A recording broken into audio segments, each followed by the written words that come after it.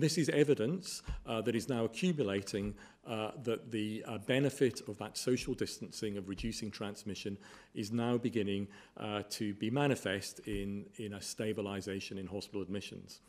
And then on the next slide, you will see the number of deaths in the UK, and as you've heard, that is continuing to rise. This is the number that will reduce last, unfortunately. With sadness, it's the one that will take longest to change. But those benefits from social distancing will eventually translate into a reduction in the number of daily deaths. So the message is quite clear. We are beginning to see the benefit of the undoubted hardship that we've all been asked to go through in terms of social distancing, in terms of not meeting with friends and family. It's really important that those benefits are maintained, that we continue to follow the instructions that we've all been given, and we will then get on top of this virus.